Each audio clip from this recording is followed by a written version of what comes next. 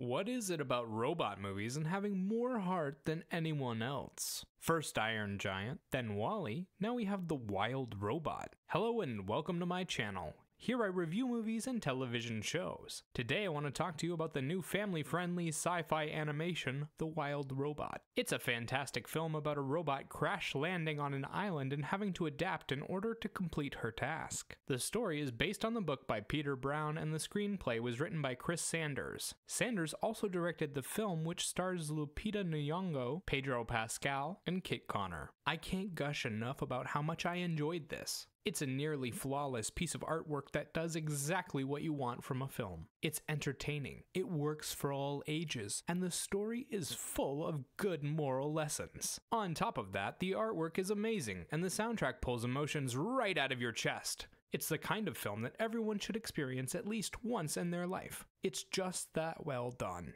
Starting with the story. The story begins with a bit of action as Roz the robot awakens and tries to make friends with the animals. Then it quickly transitions into a slice of lifestyle comedy about a robot and a fox trying to raise a duck. Along the way there's jokes for all ages, a little bit of tension in the form of the island's inhabitants fighting, and a few heartfelt moments where Roz, Fink, and Brightbill share their worries and find comfort in their friends and family. It's a tightly written tale that's easy to understand, and it has a lot of good lessons about the power of friendship and working together. It really impresses on the audience that people come in different shapes and sizes and that everyone has value. The cast does a wonderful job of bringing it to life too. There are all kinds of different voices for the animals of the island, ranging from gruff and tough to soft and mouse-like. Each actor does a good job representing the animal they play, and the general cast does beautifully with the humor. For standouts, you have Lupita Nyong'o and Kit Connor.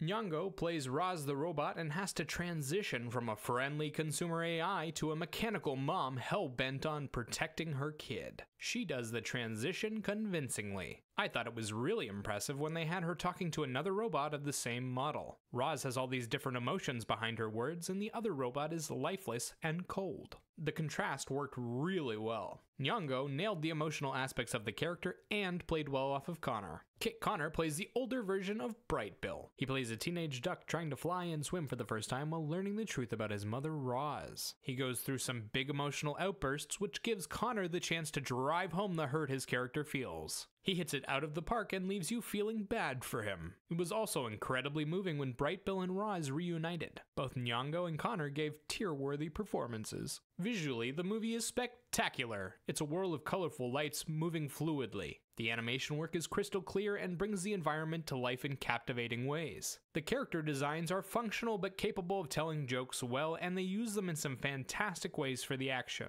For standout moments, there are a lot of big chase scenes between the animals and Roz, and there is a battle toward the end that leads to a climactic finale. There's also a visual gag every few minutes. My favorite was the possum counting her kids. I love Subversion, and that one was straight up out of nowhere. Sound-wise, the film employs original songs and scored orchestral tracks. They are in-depth, emotionally heavy songs that bring out happiness, sadness, and hype in excess amounts. They're always in tune with the scene and perfectly support the story. The music is never too loud, doesn't distract from the dialogue at all, and is highly entertaining. At different points, the characters don't even need to talk because the music is doing all the work for them. It's a truly special soundtrack that reminded me of John Williams' early scores. Very moving and highly memorable. Personally, I took my nephew to see this, and it was the first time in a while that the theater was totally packed. It was a great experience laughing along with the rest of the audience and seeing how everyone else reacted to the big ups and downs of the story. I thought the story was well written and exciting. The voice acting was good across the board, and Lupita Nyong'o was especially strong.